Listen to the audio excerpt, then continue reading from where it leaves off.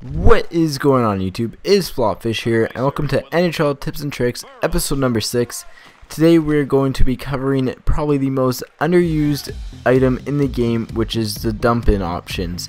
And what I mean by that is they are actually probably some of the most effective items I have used in this game once I started playing with them. It's actually pretty interesting seeing how much more I was able to cycle and how much more possession I was gaining right away, right off the face-offs and stuff. So just to start here, just a nice little intro, and then let's go ahead and let's get into the rest of this game here. So right here you can kind of tell that started up a different game, and here's the first dump in that we're gonna look at, which is the slap dump. It's pretty simple. You can just take a normal slap shot, but especially when you're playing against a computer, I highly recommend holding L2. For whatever reason, it just seems to work better, and you seem to have more control over it when you hold L2 and take the slap shot and dump it in. Like you're gonna see here, you can actually use the slap shot and shoot it on goal from behind the red line and get a rebound, and maybe you could even score if you're pretty lucky. Like right here. So for example, take that slap shot outside and somehow manage to score. I mean, it's doable, but it's one of those dump-ins that's pretty useful if you ask me. It's a quick way to get a shot on goal, and it gets the puck deep every single time. It is most effective when you bank it around the boards and when you have your team full on sprinting into the zone. That's when I would use it more often than not, and like I said, it's really effective.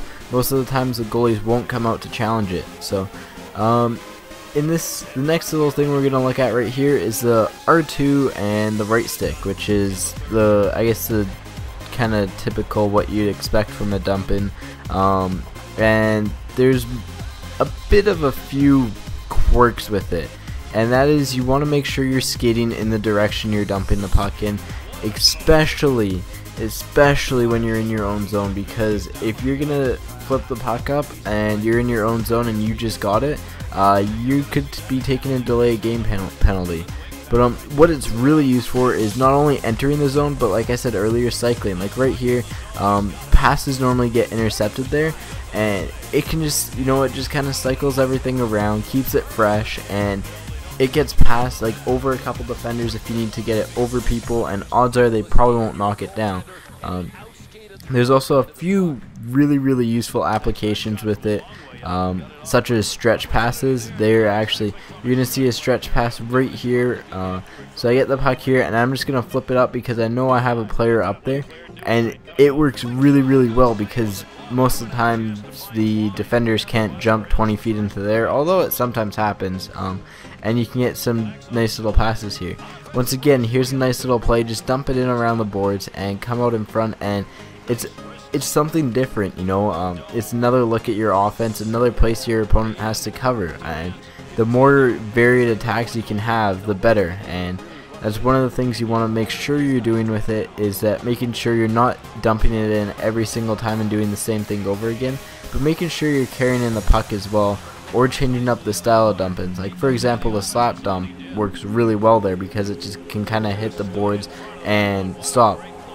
Now when you're doing the slap dump, make sure you know where you're aiming it, because if you're gonna aim it into the corner, sometimes it will bounce right back out to the defenders and you will lose your possession, or it'll go right to the goalie. So you want to make sure you get the puck deep first and foremost, and then after that everything else is kind of gravy. But once again, it's a nice little change to get a break.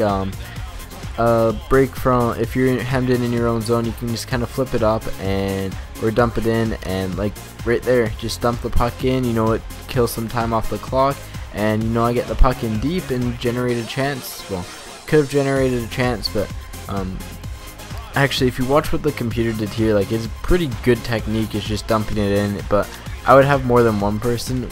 And right here, I was just trying to see if I could hit the empty net with the slap shot, but you can actually use it, like especially when you're on the penalty kill, especially against, I would highly recommend using the slap shot dump in, and that's the L2 in a slap shot, because that one will more likely than not be stopped by defenders, and whereas the R2 one can often be stopped by defenders and often doesn't get up high enough or hard enough as you would like. But anyways guys, that's the end of this episode. Hopefully it helped you in any way, shape, or form. Just a brief little recap. You have two kind of dump-in choices. One is the slap shot dump-in, which works really good on the penalty kill, or if you want to get a shot on the goalie from just behind the blue line. Then you have the R2 dump-in. The slap shot uses the L2. The regular one, the flip, kind of uses the R2, and it's really good if you want to do some stretch passes, but make sure you're skating forwards with the puck. Anyways guys, hopefully you enjoyed this. Take it easy and peace out, and if you want to see more tips and tricks, feel free to subscribe and comment below with what you want to see. See ya.